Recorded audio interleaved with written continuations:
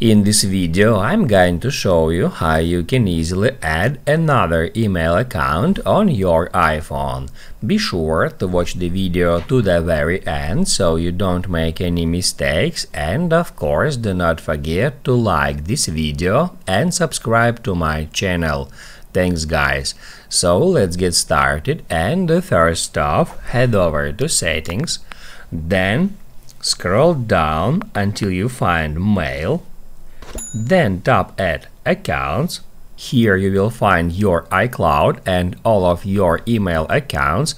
As you can see, I got iCloud and Gmail account signed in, and all we have to do now in order to add another email account is just tap where it says Add Account and then select between iCloud, Microsoft Exchange, Google, Yahoo, AOL and Outlook.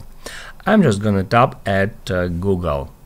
After that, you will be taken to Google sign-in page where you should enter your email and then on the next step, password. Once you've done that, you will be taken to this page where you need to choose whether you want to sync your mail, contacts, calendars and notes. If you want to turn off syncing, just toggle off that switchers. That's how you can easily add another email on your iPhone.